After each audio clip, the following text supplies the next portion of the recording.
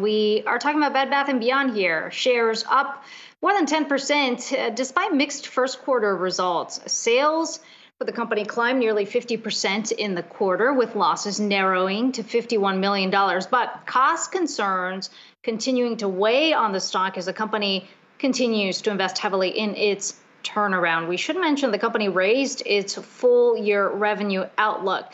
Now, Zach, with any discussion of Bed Bath & Beyond, important to mention whether in fact the stocks are moving off of the fundamentals, the earnings we got out this morning, or on a short squeeze as well, when you consider that about 20% of Bed Bath & Beyond shares are sold short. And of course, remember talking about that meme trade early on, and I guess, any other stock, we'd say that the stocks are surging here, but I don't know, 10% move, pretty relative for Bed Bath & Beyond.